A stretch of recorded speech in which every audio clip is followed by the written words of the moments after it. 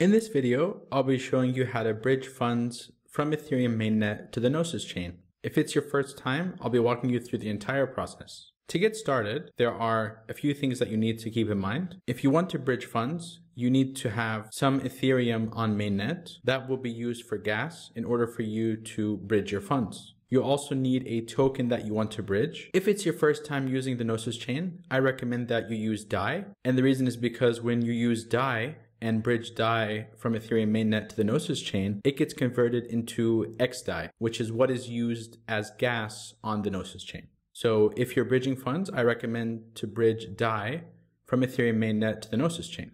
You will need gas as XDAI whenever you're using the Gnosis chain. However, if you're bridging from mainnet to the Gnosis chain, any DAI will automatically get converted into XDAI.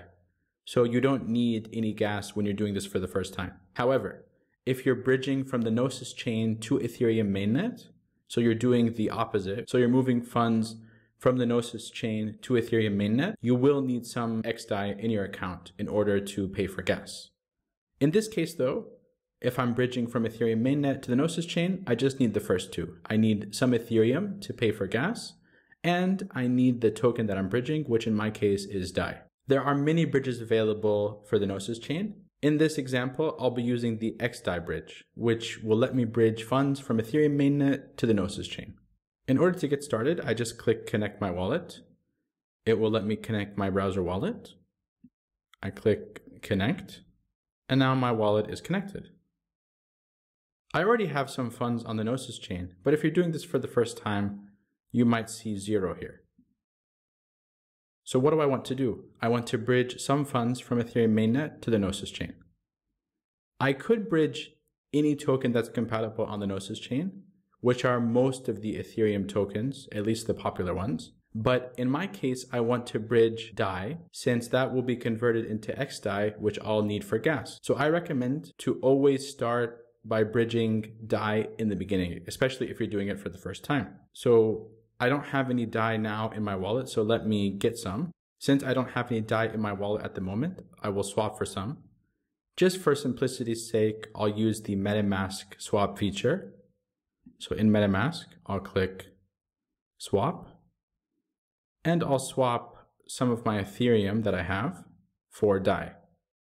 If you don't have any Ethereum, then you can buy it off of an exchange and send it to your browser wallet. I'm going to convert just $5 worth just to show you how this works. So I'll click Review Swap. I'll convert 0.005 Ethereum into DAI, which is $5.579.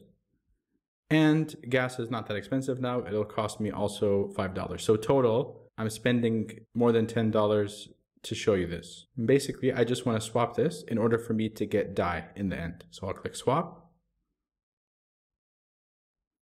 and it'll take a couple of minutes. I'll just speed through this. And now once the swap is complete, I can see that now I have DAI in my wallet. So what I want to do is I want to send this DAI from Ethereum to the Gnosis chain. I already had some funds here before, but in your case, you'll probably have 0 here if you're doing it for the first time. So I want to send all of this to the Gnosis chain. So I'll click Max. I'll send all of this DAI, and I'll click Transfer.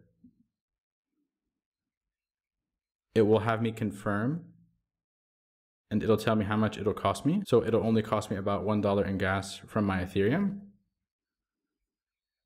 I'll click Confirm, and it will start with the bridging process. This might take a few minutes since it needs to confirm 20 blocks, but once it's done, I'll have my funds in XDAI. It'll tell me here how many blocks are left. So as I mentioned earlier, it takes 20 blocks to bridge these funds. And it's telling me there's 18 out of 20 blocks left. So sometimes this takes a few minutes, maybe 5 or 10 minutes at the most. But after that, you'll have your funds on the Gnosis chain.